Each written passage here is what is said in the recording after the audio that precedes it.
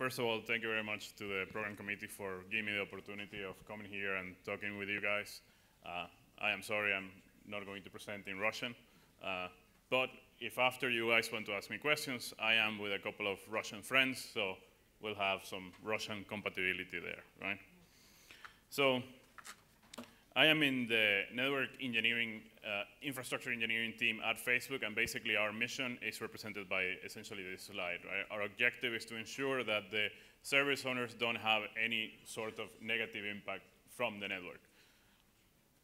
This is kind of like the theme that you will see in this presentation as we go along, right?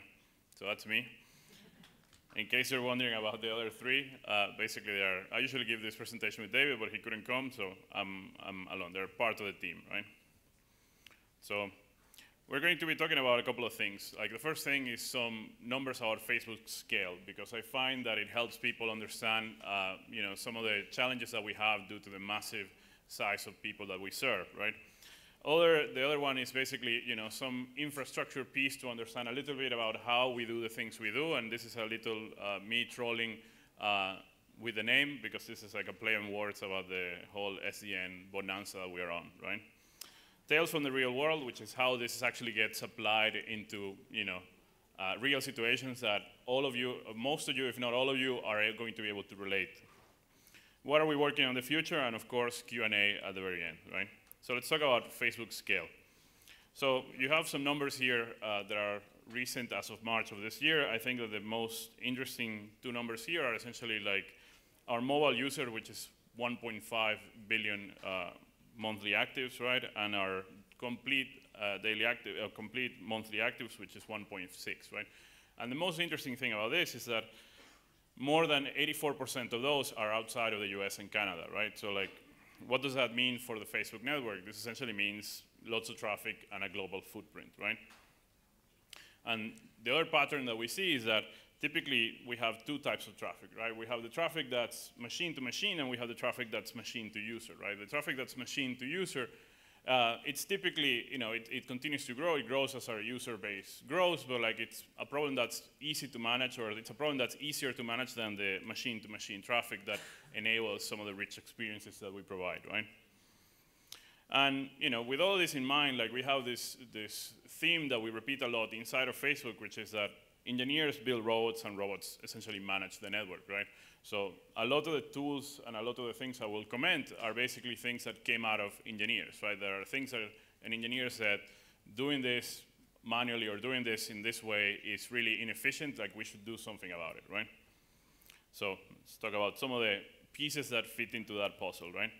So if you look at this diagram, basically this diagram is like a high-level overview or a high-level diagram that explains how our alarming or monitoring pipeline works, right? So to the left, basically you have sources of truth, and essentially to the right, you have consumers of those alarms, right? So to the right, like I said, sources of truth are, for example, FBNet, which I'm going to talk in a little bit, which is essentially like our database entire network is modeled inside of FBNet, which means that FBNet knows about everything that we care about, right? Then we have things like our key value store that we call ODS, and we have things like syslog, because that's something that we get for free from network devices, so why not use it, right? And then you have the things that process those alarms. They eventually end up in Alert Manager. Don't worry, this will be more apparent to understand as we go along, right? So like I said, FBNet, for example, NetNORAD is our packet loss detection system, and we recently spoke about this in the last edition of NaNoG, and we open source some of the components that are used to make this work, and we explain how you can use some of the backends. We have like our own personalized backends, but we explain how you could use some open source projects to achieve similar effects, right? So essentially you could go and build your own, right? And again, in NaNoG we did a session about how you can build your own FBAR, right? Megasort, which is our alarm correlation engine, which it basically correlates alarms. It's too mysterious. During services, I really like this icon. Is basically how do we take traffic away from a device? How do we take traffic away from a network element? How do we take traffic away from a line card or a port or etc. Right? So like these are all parts of the puzzle, right? So let's talk about tales from the real world. So this is how do we apply this, right? So I have a few examples here. I think that for the most part, most of you, if not all of you, can relate to this. Well, let's go through them, right? So circuits at scale is basically how do you manage the complexity of, like typically if you manage your own backbone, it means you have, for example, a data center and a couple of POPs, or you have a data center. To simplify, I'm gonna try to keep it to like, you have 2 data centers, they are interconnected somehow. There's people that do this by having their own private backbone. There's people that do this by basically going over the internet with IPsec tunnels and handling that way. Ideally, you would have 2 or more paths, right? You would have, like, for example, if we have 2 data centers, like, at the very least, we would have, like, something like a north path, and we have something like a south path, which are, like, 2 ways of getting out of that data center that don't coincide with each other in any point, because if they do, then basically everything's going to fail, and it's not good, right? So the problem is that at our scale, we have this everywhere, and, like, most of the time, fiber is not, like, a single piece of glass that's, for example, if you take something like from Madrid to Moscow, to just 2 random points in the globe, right? Like usually it's not a single piece of glass that goes from Madrid and gets to Moscow and it's managed by the same people. Typically this is stitched together by providers and it's built of, dozens, if not more, of like small sections that put together this link or put together this path, right? So when you have many of these, you will find the situation that we find that every day at basically every hour of the day, there's someone doing some maintenance in some segment of some part of one of the paths of the data centers and the POPs, right? So obviously in the beginning, when you had to, obviously you want to take traffic out of that, because if that path is carrying 500 gigs or more traffic or whatever it's carrying, and you basically, you lose that, and that had production traffic on it, it's gonna be a bad experience for everyone. Your service owners are going to complain, my latency just went through the roof, my application is going insane, I have retransmits, et cetera, right? So we have to come up with an approach, okay, so we know that this is going to happen because the vendor has been kind enough to say, we're going to do maintenance here, please, do whatever you need to do, but like I am moving this fiber and I'm like putting it over the bridge and then under the bridge and then again over the bridge and then around a tree, and you go like, why? And they go like, because we can, right? So we started doing this the manual way, right? So the manual way was like, we had basically the on-call had to look at a particular inbox, and they had to like, okay, so I am on call, this is part of my on-call responsibility, I have to figure out what's happening, I have to figure out how do I take traffic off of those, I have to figure out when this event has ended, check that everything is cool, put traffic back on it, awesome, right? As we grew, this didn't scale, and the on-calls were basically getting really annoyed, so somebody developed a system that did this halfway, right? Or at least it was the first version of this. So most of the heavy lifting of figuring out, okay, so how do I take traffic off of this, right? Like all of that became automated, and basically the on-call just had like a notification, hey, on-call, this is starting in an hour. You need to push this config list to the devices, sorry. You need to push this config list to the devices, push, and like magic will happen. And the on-calls were doing that. But of course, after the initial stage where they got happy about the fact that they didn't need to do that all by hand, they got annoyed again and said, okay, so, like, why do I have to do this, right? And that's where we are now, right? So basically, this process is fully automated, right? And it kind of looks a little bit like this, right? I don't know if you guys can actually read that. So we get a notification from a vendor. This notification gets processed by a parser, and the parser essentially understands all of our known vendors and on their format, and sometimes when they change the format, we do like okay, I'm going to guess and see how good that is, right? That usually ends up badly, but that gets parsed, a task gets created, which is our standard ticketing system, we call it tasks. And then we have a system that's called Poltergeist that we use to interact with tasks, and that system basically looks at that, checks a bunch of things, does some sanity checks, like for example, is this event going to last 10,000 years? Then like, probably this is a mistake and a human should get involved, right? Assuming everything goes well, it calls those drain services, and those drain services take over. They basically do a series of checks. If everything is cool, they take traffic off of that particular link 1 hour before the event. We wait until that event ends, Poltergeist does its magic again, and the drain services essentially put production traffic back into that link after they do a series of sanity checks to ensure that things are how they should be, that the links are actually up, that they're not flapping like crazy, that they don't have hundreds of thousands of errors, et cetera, et cetera. Exactly the same thing a human would do, right? So this is great, and like, some of you might be already thinking, okay, so like this is awesome. This is what happens when like a vendor is kind enough to tell you they're going to grab the fiber and like put it around a tree and then like bring it down and then put it under the bridge and over the bridge, and you're like, why? So, but what about when things aren't planned, right? Or what about, my favorite RCA of all, right? Which is fiber eating sharks, right? So this happens more than, and weirder things, like, oh, this fiber got caught because of, they were doing live exercise around the area and they blew it up. And you're like, what? So how do we handle the things that aren't planned, right? So it gets handled by a system that basically, like I said before, like typically this is not, we don't think, at least at this point, we don't think about links anymore in the terms of like, okay, so I have these 2 data centers and they're connected by 40 or 100 links. The reality is that they're connected by a path, right? So you have 2 paths, you have 3 paths, you have 4 paths, right?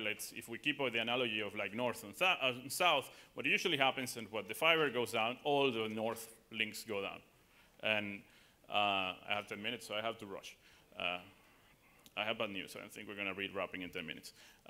So basically, all of this gets aggregated, right? It gets aggregated by Megasort to avoid like, oh, you have 100 link events. No, the reality is you just lost one of the fiber paths, right? This goes to a system called vendors that logs this into an operational database. Then FBNet checks, okay, so who owns these links, or who is the best person to, or who is the best organization to like, try to identify what the problem is, or try to like sort the problem out, right?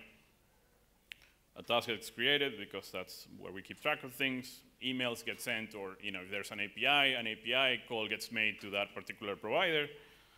They do whatever it is they need to do. They send someone, or they send a boat and they fix the fiber, they kill the shark.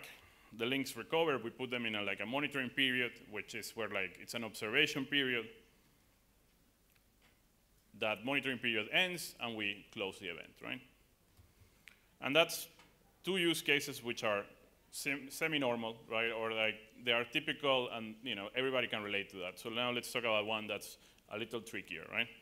And this is my favorite graph of all times, right? This is essentially a graph of pain, right?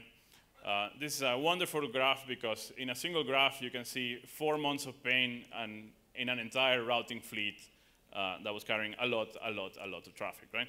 So as you might imagine, or as you might deduce, right, like this is essentially the free memory of the active CPU of a large routing platform that we had. And I'm going to call it active CPU because we promised we weren't going to say which vendor it was. And if I actually use the proper vendor terms, you guys would figure it out. And like you are all very smart and you can put 2 and 2 together and like, So I'm going to use vague terms. So this is on purpose, so don't troll me in the questions, right? So this essentially, as you can see here, maybe you can't read it, but this starts at the end of October. And basically, it gets fixed at the end of January. So this is essentially 4 months where an entire routing platform was essentially leaking memory like there's no tomorrow, right? And as you can see from this graph, like it will leak memory, something would happen, it would go back to like what I call T0, and it will continue leaking, and this was essentially what happened for 4 months, right? And this was quite nasty in the sense that what was happening here was that these devices will start leaking memory, and it wouldn't be that they will run out of memory because that's what you would expect. Like what would happen here is more exotic and more magical. What would happen here is like the devices were around 50% free memory, and basically what would happen is that they would suddenly go insane. And you would be looking at your graph and say, okay, so I see that you have memory leak, but like you still have 50% of the memory, so why are you going insane? It's going insane because like bad software is bad software, right? So what would happen is like first you will lose control of the device. So you couldn't SSH, you couldn't telnet, you couldn't console, you couldn't do any of those magical things, right? So like, you would go, okay, that's really annoying, I can't control it, I've lost some of the monitoring. Yeah, that's not good. If you left it in that state, after a couple of hours, the device will start doing SMPLS, right? And some of you are wondering, what on earth is SMPLS? SMPLS is selective MPLS. I am going to do MPLS whenever I feel like it, right? So basically, the problem in a single device became the problem of the entire backbone because you have a single device that's sort of doing MPLS whenever it feels like it, right? Which made the other devices kind of insane because they're like, what? Sorry, I move a lot. They're like, what on earth is happening? And like, fun times, right? So the workaround was really aggressive. It basically involved reloading both of the active and the standby CPUs, right? And it had risk, and like, again, the device is in a bad state, and you had a very finite time to respond. So if this, like you hit the bad threshold or you hit one of the bad thresholds in, Saturday at 2 a.m., you basically had something between, depending on the device, you had something between 5 hours and 8 hours, right? So the clock is ticking. If you're sleeping, I don't care. I am going to crash, and I'm going to take the backbone with me. So not fun. So like I said, the workaround was quite aggressive. So how would this work? Well, if this was with humans, basically this would become the on-call task, and the on-call task would have to like do this every day, and they would be miserable for 4 days or for the duration of their on-call, and they would be really unhappy, and they would be updating their LinkedIn, right? So how did we actually fix this, right? This should be how it was, because this is a long fix. But so basically, like I said, we store a lot of information in a key value store that we call ODS. It doesn't matter. It's a database. I query it, like, you know, to me, the 30 latest data points on this particular thing, and it tells me, you know, like where we are. When this went below a particular threshold that we set, where we know we had between 24 hours and 48 hours to respond, this would generate an alarm. This alarm would get consumed by FBAR. FBAR, like I said, is our automated human. And FBAR essentially works by what most organizations call a runbook. We basically have put in Python, right? So, I mean, like at the end of the day, like a script is essentially a series of order steps where you're expecting a series of inputs, and you're going to do some action that will have a predictable output, right?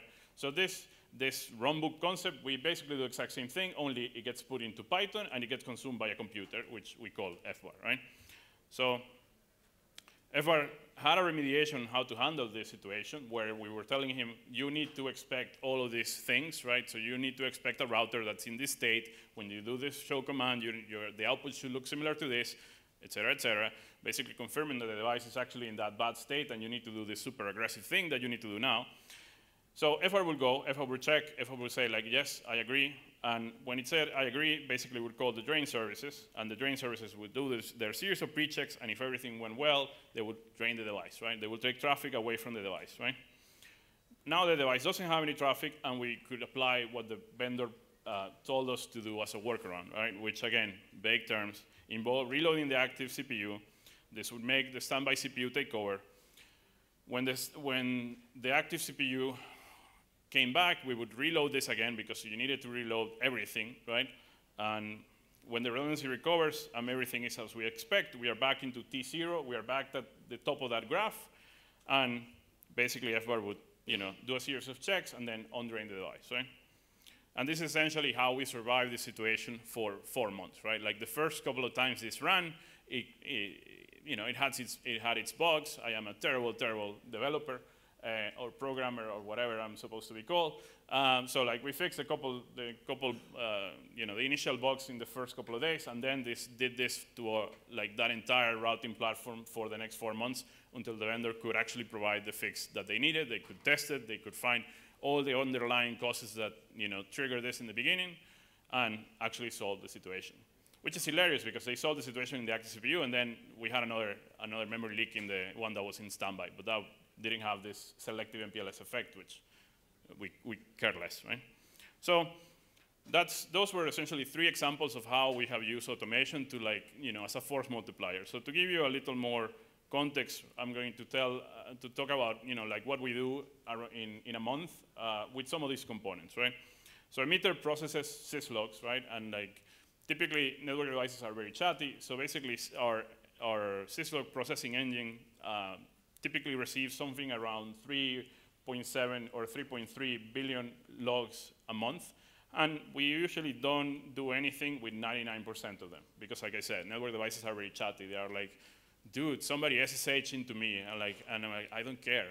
Why? It's like, go away, right? But then if you miss the one log that's actually telling you, hey, dude, like I have a FIB inconsistency and I'm going to melt, you care about that one, right? So this usually results in 1% alarms, right? FBAR interacts around 750,000 times with our network devices in any given month, and resolving around 99.6% of the alarms. This is because most of those alarms are transient events, right? Like the other 0.4% are either things where the automation was expecting the sky to be blue and the sky was red, so the automation goes like, you know, like the series of conditions aren't there, human, you are smarter than me, go check, right?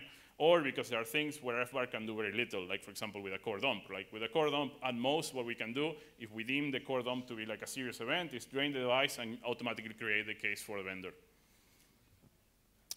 Carrier maintenance, which is a system that handles the first example that I talked about, handles around 300 maintenances in any given month. Vendors, which handles the fiber-eating shark, handles around 1,100 events. And Megazord aggregates hundreds of thousands of alarms into around 1,200 master alarms that get consumed by automation, right? And this basically gives us the flexibility that as I am speaking now, there's essentially a single on-call in charge of the entire Facebook network, right? And most of the time, that on-call is not even like looking at a monitor. He's basically on page-only mode, which means an alarm has to be critical enough to actually send them an SMS, or like automation has to declare, dude, I give up, like I am panicking, you come look at this, right? Which is obviously a rare event because on-calls don't enjoy getting paged, right? So like whatever page them, they go and fix, and then this disappears, right? So what are some of the lessons learned and recommendations that we have for people that are doing this journey? Because a lot of people are looking into this with things like open source things like Nepon, things like Ansible, things like some of the other open source projects, like SIR, for example. So what are some of the lessons learned and recommendations that we have from our experience, right? So lesson number one is reuse existing code and tools when it's possible and when it makes sense, right? So the idea is to be flexible, right? Like this syndrome of not developed here or not invented here, can really limit your ability to react to these events. Like I said before, like I am a terrible developer, so most of the time, if I want to do something, there's probably already a library that does exactly what I want, and it does it better, either internal or external, right? Sometimes that doesn't exist, and when it doesn't exist, like, I get developing, but like, this is something that you have to stay flexible. Same way that, for example, we have doing this networking coding adventure seriously for probably the last 4 years. So there are systems that were developed 4 years ago that are still in production, and we look at them now and we say, like, yeah, we really didn't know how to do this, right? There's still work, and we are working on migrating them. We're working on going to, like with 4 years of experience, right? How do we redevelop this, right? Number two is that hacks quickly become important tools. A lot of these tools and a lot of those remediation logics was essentially something that a human did during an event. And basically we said, like, yes, this makes absolute sense. Now you go back to sleep and let the computers do this all the time if this happens again until we have a permanent fix, right? This ties very well with number three, which is, in order to have like a really sustainable code base, you should do these three things, right? Which is instrument, unit test, and document all the things. Why? Because don't even think about the next person or the next engineer that's going to touch that. Think about yourself. Like sometimes it happens to me when I'm doing what I call code archaeology, when I'm like looking at something I wrote 3 years ago, and I go like, what the hell is this doing? Like, what's the input? What's the output? Why is that variable called that, right? Like without documentation or without like those guidelines, you don't know, right? Like it's the same thing as instrumentation, which also ties back to number four, which is poke for feedback often, right? If people don't like your tool, they won't use it. Like we had a really interesting case where, like we have ways of saying, this network device is under maintenance. That way it gets ignored by everything. It doesn't generate alarms. Computers don't try to drain it. It basically is, it disappears from the review, right? Like, but of course, if you don't do that and you're doing a maintenance, unexpected things can happen, right? So we had an incident where someone didn't do that, or basically they did it partially. They did one end and they didn't do the other. And we went to incident review where we are essentially going through the process of, okay, so why this failed? Why did we end up in this situation? And I told that person, why didn't you use tool X? Because tool X does all of this for you, right? You get all of this for free. And that person told me, like, well, the problem is that tool X is too slow for me, so I do this by hand, right? So I said, okay, that's fine. So have you ever told anyone that tool X is too slow? And he said, no, right? So we then looked at why it was slow. We made it better. Like, for example, we just recently had like our suppression system, which is part of that system that ensures that no alarms get active when something is under maintenance. There were some scenarios where it was taking 3 minutes to create a suppression, which in like human time is like, oh my God, 3 minutes, that's unbearable, right? So, people were not doing it, so we reduced it down to 3 seconds, right? Which of course it's a massive win, right? Number five, network devices don't have powerful CPUs, right? And this is a really interesting thing because we have a lot of people in my team actually don't come from a networking background, but they come from a server background, right? So there are system administrators that are used to, hey, dude, I have servers that have 64 cores. What do you mean I cannot get a counter every 4 seconds? What is this, right? And then if you try to do that with a router, you will melt the router. Like in fact, we had that theory that we had a series of collections that were killing a series of routers, and we said, okay, let's do an experiment. Disable them all, and the CPU went from like 98 to 24, right?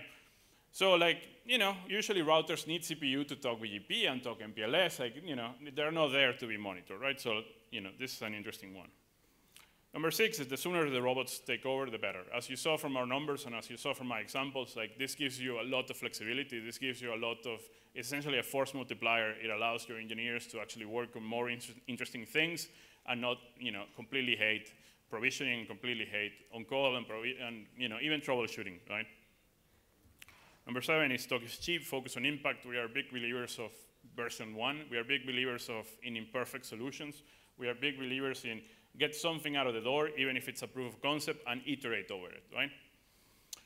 And this ties very well to the last one, which is done is better than perfect, right? Like, I prefer something that occasionally fails than nothing at all, right? And again, there's lessons. I mean, like, we don't believe in, like, okay, let's whiteboard the perfect solution for 6 months and then get it out of the door, right, when it's no longer relevant. I prefer something that, it's janky, but it's a step in the right direction, right? So that's what we're doing. So what are we working on? We're working on ensuring that FBOSS and our hardware platforms have feature parity and they're better than even some of the things that we have on the network. We're doing a lot of work related to controllers. So this is not only PCE in the sense of like typical MPLS, but this is controllers in general. How do we take the brains out of the routers and we do more interesting things, because that gives us platform flexibility and it allows us to do much more interesting things. Uniting the optical world with the IP world. The optical world tends to be even further behind than the IP world in all of this monitoring and like manageability stuff. Everything tends to be a closed system. Standards seem to be like non-existent. So we are trying to bridge that gap as best as possible.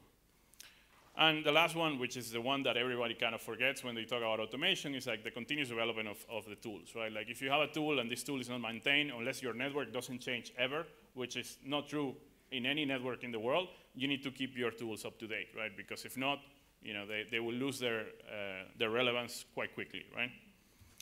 So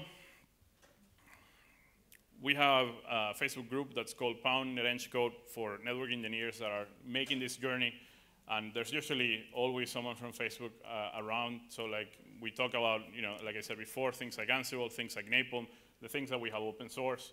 So if any of you are in this journey, feel free to join that group. And if you have any questions, ask there, right?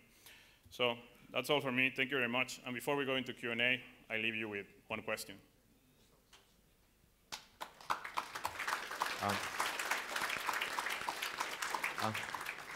Thanks, Jose. And I'd like to see if anybody has questions.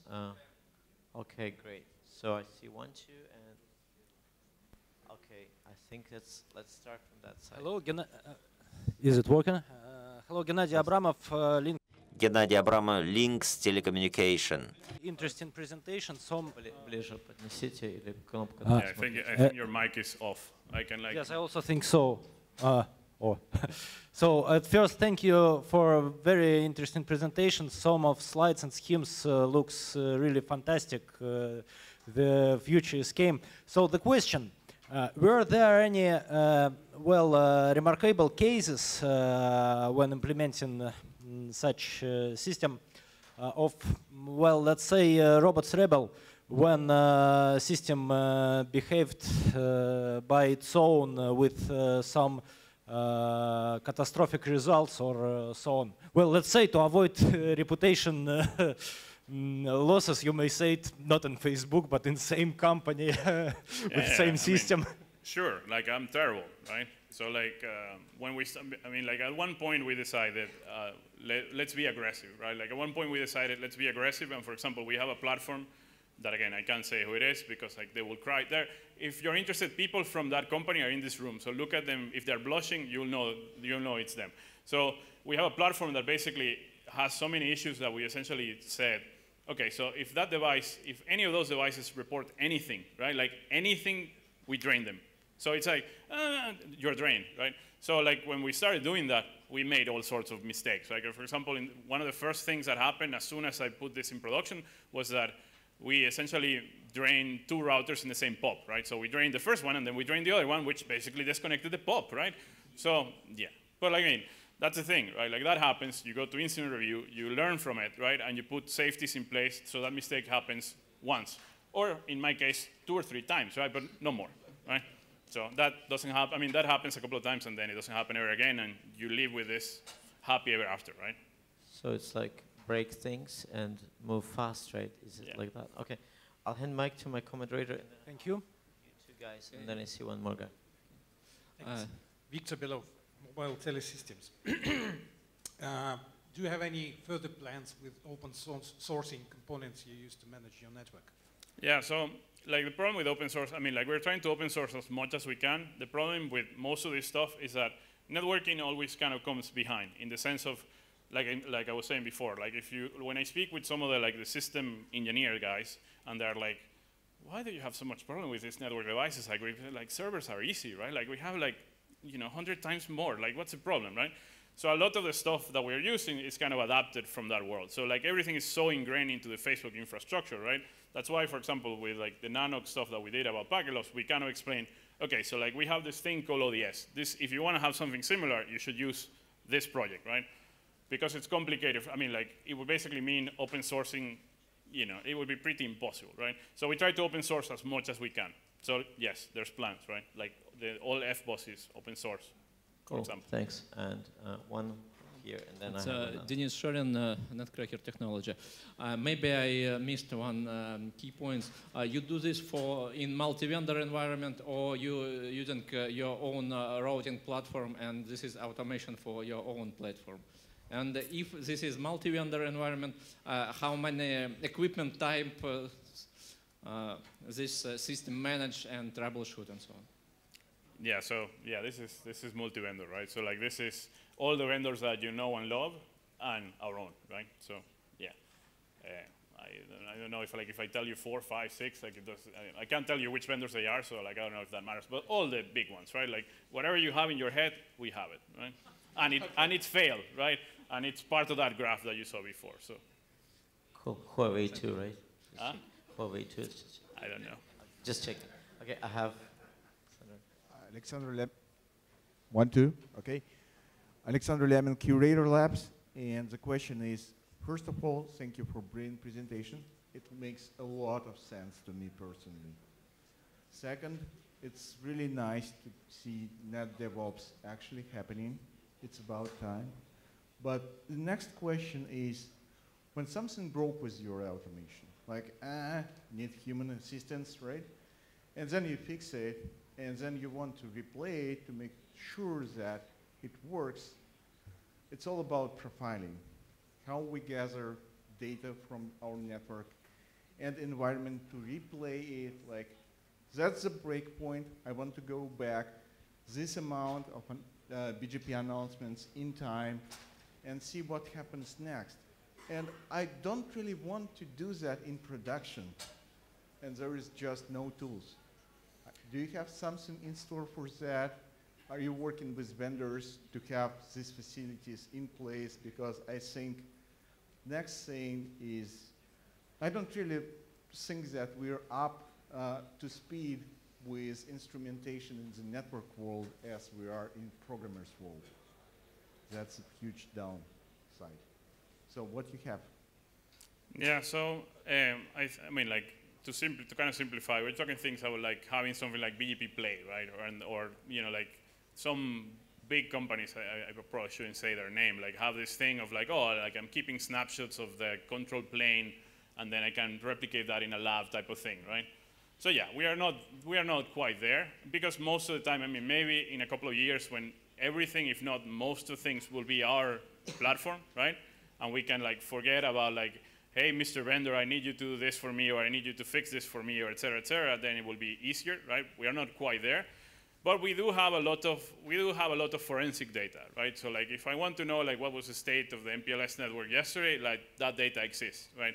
It doesn't mean it's the most fun adventure in the world to try to replicate it, but most issues are quite simple to replicate, except one I am going to talk about in RIPE in October, which is going to kill my potential vendor career forever, right? Because it's great. I'm going to leave you guys with that. Looking forward to it. Yes. I like the intrigue. And you know what? Do you think that the control plane is going to be just in the cloud too? So basically from the dump pipe, you go into the dump device and say, you don't care, right?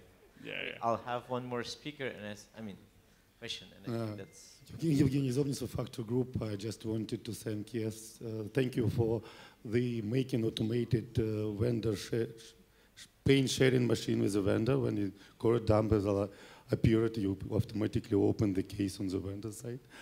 And the questions comes to be able to understand and correlate the events, you need to understand what the device are, what the profiles is, what the topology is. Do you have some kind of method or technique how you model the topology for? Yeah, so I mean, like I said, FBNet, the entire network is modeled on FBNet. So the theory, right? I mean, of course, we haven't put this to practice, right? But like the theory is that you could go and you could roll out every single device that we have and put new devices, and then with that information, you could rebuild the network, right? So, you know, like one of the first audits that we wrote, or one of the first scenarios that we wrote was, you know, like I had an engineer, and the engineer came to me, I was on call, and the guy told us, like, I am missing 16 line cards. And I'm like, what do you mean you're missing 16 line cards? And the guy, yeah, like, you know, like this thing I am deploying, like line card 12 is not there in all of them. And I'm like, what? And according to FBNet, the line card was there, right? So that line card got deployed, they got installed, they were working, and somebody, you know, since that wasn't in use, somebody took them, right? So we created an audit which is like, you know, FBNet is saying this device should have 12 line cards, and the line card number 12 should be this model. Is that actually there, right? So everything is modeled in FBNet. Cool. Sorry, we are just a bit like into the next speaker slide. So I'll let you ask something real quick, and then we'll pass to the next speaker. Thank you. And answer. Я или вы? Yeah, you please ask. По-русски вопрос можно? Пожалуйста. May I speak in Russian? So you have one team. So does it make sense to make two or more teams so that there would be competition and one team doing everything? Do you think it should be better with two more teams so there's competition? So I mean, like the team concept in Facebook is very fluid, right? Like there's teams and they have like a well-defined mission and all of that, but like typically people arrange around projects, right? In the sense of, you know, like there is a project to whatever, scale the edge, or there's a problem, or there's a project to do whatever. So typically people come together from different teams, and pretty much I think that the message that I tend to give engineers is that like everything magical that we have, we wrote, right? Like everything, if you want to like have meaningful impact, go develop something, right? Like take a problem and make it go away forever with Python, right? So there's not a single team doing this, right? Like this is like a global effort, right? So. Cool. Well, I really hate to say that, but I think we are out of time, and we have one more speaker coming, which is about 20 minutes for that talk.